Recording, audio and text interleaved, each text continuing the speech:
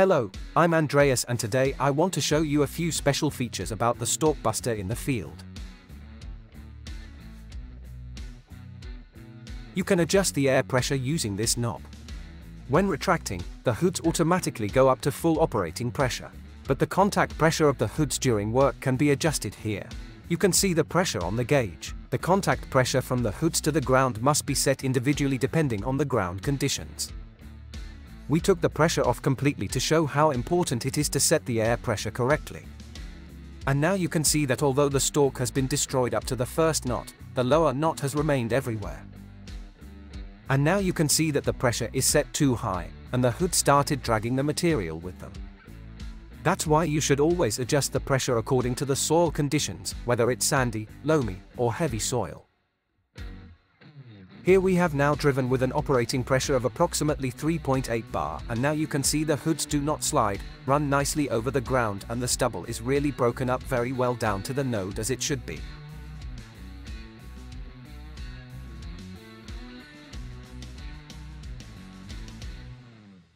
To do any work on the StalkBuster units or the air hoses, you must always turn off that shut-off valve.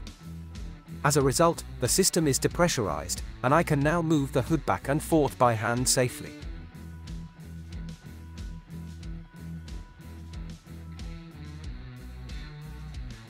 Sometimes due to the beater rotating and throwing material, it can accumulate on the gearboxes of the middle gathering drum. The material on them should be removed, for example with compressed air or a high-pressure cleaner. The dirt falls away from the outer gathering drums when folding the header. Likewise, remove accumulations of dirt on the hoods. This is the StalkBuster support wheel. You can use the StalkBuster with the StalkBuster support wheel only. You can't use any other support wheels. In addition to the standard settings, which you can find in our support wheel video, the StalkBuster has another special feature.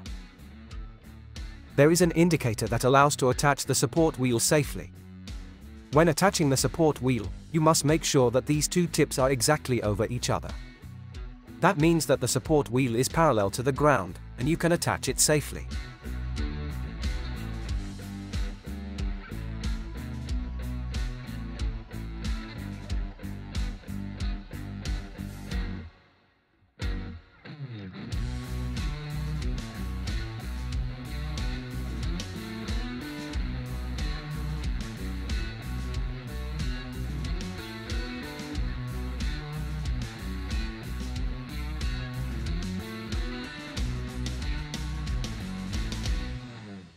When the support wheel is correctly attached and the header is folded, the locking pawl and the locking device will look like this.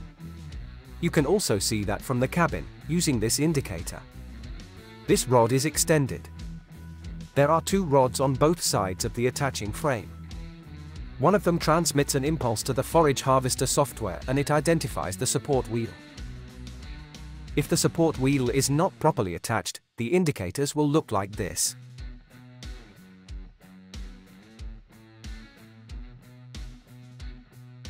From now on we offer Pendulum beater instead of this rigid beater.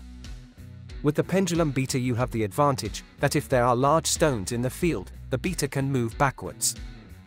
And when changing worn parts, you can change the beaters and keep the retainer. That means less wear costs. Now I'll show you how to properly assemble the Pendulum beater. Because there are right and left retainers. First dismantle the rigid beaters.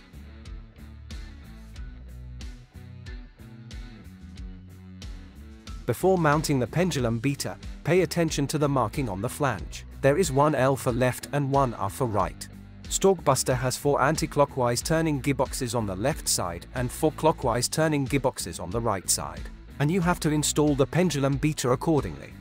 That's why we're going to use the left thread in this case. Either clean it with air or recut it with a thread cutter so that the thread is clean. Now put an 8x20 pin in this threaded hole. Use screw glue, for example Loctite 243. Put a little bit on the front of the thread and then turn the threaded pin in here. Now take the retainer marked with L. Please pay attention so that this mark goes into this notch, otherwise you won't be able to mount it. Put the retainer on it and secure it with the hex screw. Now take the beater with the curve facing down with the bushing in it, and put it together with the second half of the retainer and the screw. Mount it onto the second half of the retainer. Repeat the procedure for the second beater. Tighten all 3 screws with 215 Newton meters. It is important that you mount the left retainer on the left side, and the right one on the right side, because there are stops in the retainer, and it allows the beater to go backwards while hitting a stone, for example.